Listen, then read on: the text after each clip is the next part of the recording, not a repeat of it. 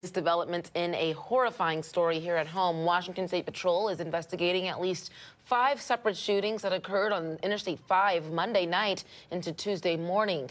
A suspect is in custody at this hour. The horrifying string of shootings happening through King and Pierce counties left 2 people in the hospital at least and 1 person critically injured. The State Patrol first posted on X about the shootings at 9:27 last night, noting the first one occurred on northbound I-5 at 320th, where a passenger was injured. 15 minutes later, the State Patrol said they got another call regarding a shooting that happened on northbound I-5 at MLK. No victims were harmed in that shooting, and only a vehicle sustained damage. At this time, there's no suspect vehicle description in connection to that second shooting. Shortly after that second reported shooting, someone between 8:45 and 8:50, the State Patrol got a call reporting another shooting that occurred at northbound I-5 at I-90, where a passenger was injured. The Seattle Fire Department said after that third shooting, their crews treated a 20-year-old woman who was reported to be in critical condition. She was driven to Harveyview Medical Center. We're hearing there were 2 more shootings near Fife at around 11 p.m. last night. Several agencies helping out and making an arrest of the suspect in that area. They're still looking into whether or not all 5 shootings happen to be connected. I think people need to be aware and just, if they see any aggressive driving, make sure that you call 911 so that our troopers out on the road can address these problems. Don posting this reaction on Facebook. How can people even let their kids drive these freeways anymore? Washington lawlessness is getting worse.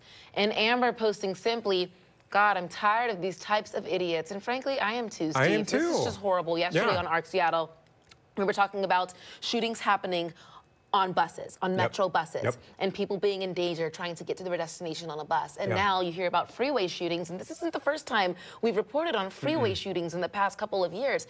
People in their cars being jeopardized by lawlessness, by people shooting, and who knows why they're shooting, who knows who are these culprits. Thankfully, someone's in custody.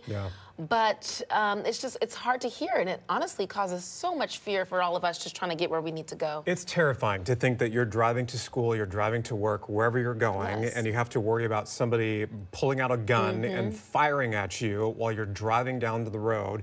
We've also reported on incidents where people are throwing rocks or objects at cars. I mean, it's getting to the point where it's like, you know, obviously you have to pay attention while you're driving down the freeway, especially something like I-5, but now you have to worry about other things being thrown at you instead of like worrying about weaving through traffic or getting through traffic or getting to your destination on time. It's terrifying. You know, thankfully, there appears to have been an arrest in this case. Again, we're still trying to figure out if all 5 of those shootings are connected.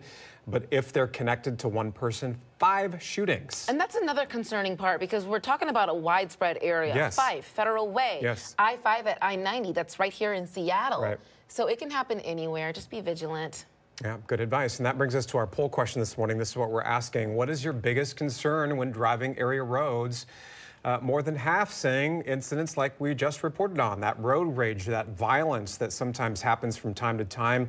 21% saying bad drivers, 14% at the bottom saying congestion and delays, and then 13% at the top saying drunk or impaired drivers. Again, add your vote by pointing your cell phone's camera at that QR code on the right-hand side of your screen. There's going to be a link that pops up when you do that. You can tap that with your finger and then add your votes to our tallies there. And remember, you can always be part of the ARC Seattle conversation by using that hashtag ARC Seattle when you post on social media so that we can see your comments. If you